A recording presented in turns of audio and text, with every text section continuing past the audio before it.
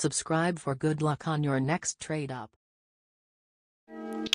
Hello guys, it's BDog213 back with another video, and today we are going to be going over the Nike FC 2022 Titanium White Gold Explosion.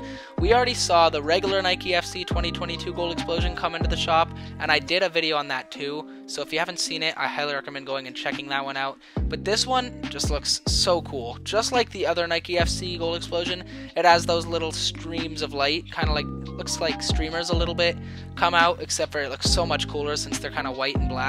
And then the balloons inflate until they're full and then explode. And I love the concept of this gold explosion. It's just so cool. Another really interesting fact about this gold explosion is I asked so many people who they voted for in Fan Clash, and I was lucky enough to vote Brazil, who placed 4th.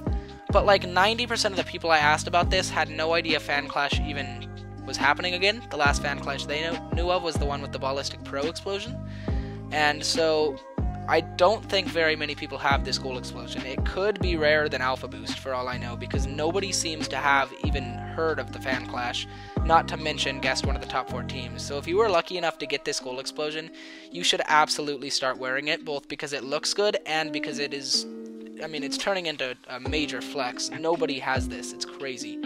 I bet you it would become really valuable if someone was trying to find an account with this, but I wouldn't recommend selling any accounts because it does violate Psyonix TOS.